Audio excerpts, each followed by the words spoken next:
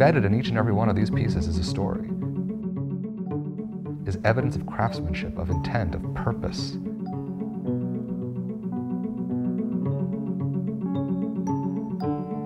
I think there's something hugely and undeniably important about surrounding yourself with things that you like and love.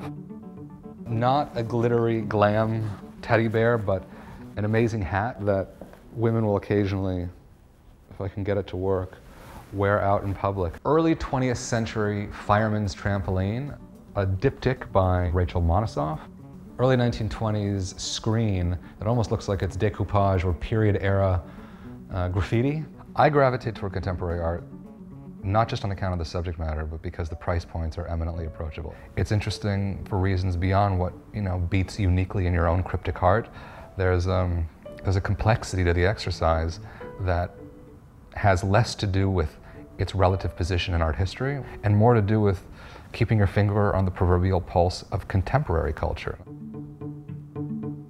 You have to go to galleries routinely. You have to go to fairs. You have to speak with people who are artists themselves and be courageous enough to be the least intelligent person in the room for a while and muddle through until you're able to better articulate your own collecting preferences and really develop an at least cursory impression of what matters, where, when, and why. That can be its own really noble and righteous source of joy. That also happens to be, I hasten to add, a wise investment over the long term.